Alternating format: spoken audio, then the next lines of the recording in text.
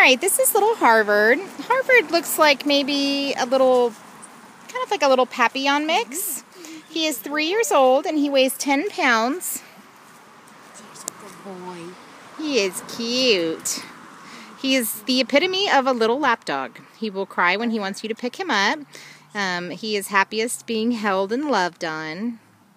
He came from the shelter down by the border of Mexico.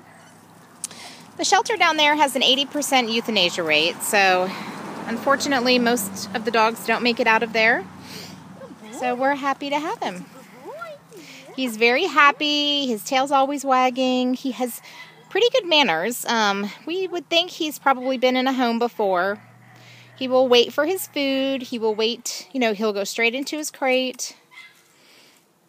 He's just a little fluff ball. He's really just a sweet boy. He gets along well with the other dogs.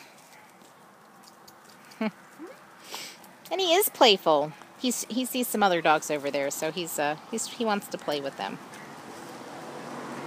He's crate trained. He's used to sleeping in his crate at night and spends a couple of hours during the day. But other than that, he is out with all of his friends. He's out with probably 7 or 8 other dogs. He just won't give it up. He is so cute. He's just a little guy. He's kind of like a little ball of fluff. Oh, little monkey.